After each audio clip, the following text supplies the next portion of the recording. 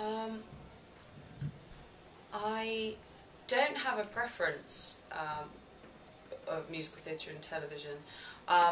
I got into, I was very lucky when Andrew put me in Hollyoaks, because I had said to my agent I wanted to do more television and film and try and get into it. Not just do it, because it is a completely different skill, and I learnt that through Hollyoaks, which was great. But and I was incredibly lucky to do Land Girls. I mean, that was probably one of the highlights of my career so far, and I'm gutted I can't do the next series. But I don't have a preference, because I did miss doing the singing and dancing when I was doing the television. So it's just been very lucky to be able to acquire that skill, and now film's next. Yeah, I do really want to do film next, because I think it would be really fun, and I want to walk down red carpets. I do, I mean, a lot of people say, oh, they shy away from fame, and I don't. I really don't. I did for a while. I thought, no, I don't want to be famous. I don't want to do that. But I really do. I do want to.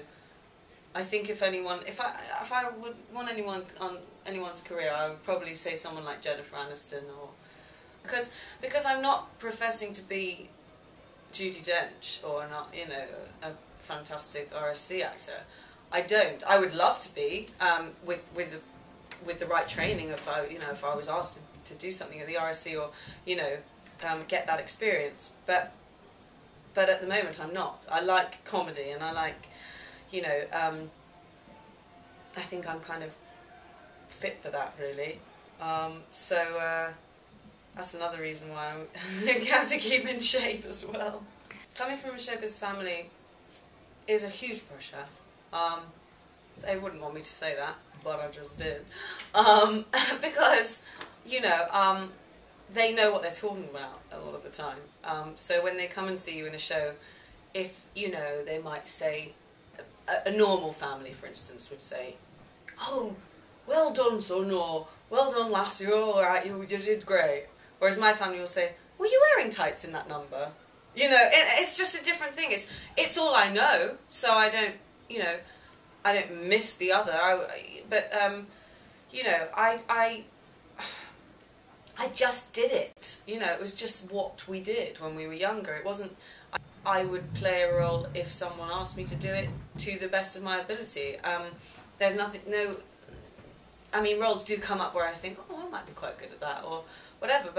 But I think I'm more like that now than I was when I was younger. I'm more, I know what I'm suited for. So, whereas then I didn't know. I didn't know who I was. Whether I wanted to be a dancer or a singer, or because at the first Scarlett was the dancer and I was the singer, and now she's sort of the soprano singer and I'm sort of the all-rounder.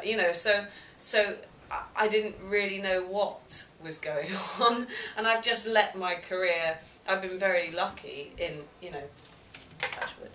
that things have come at the right time, and I'm a firm believer of things happen for a reason. I mean, I was doing Drowsy Chaperone and it closed after 2 months, which was a travesty. So that closed, and then the Hollyoaks thing came up with Andrew, and then I, had a bit of time off and did something with Opera North, and that helped me with singing for the album, and then, and Andrew asked me to do the album. So,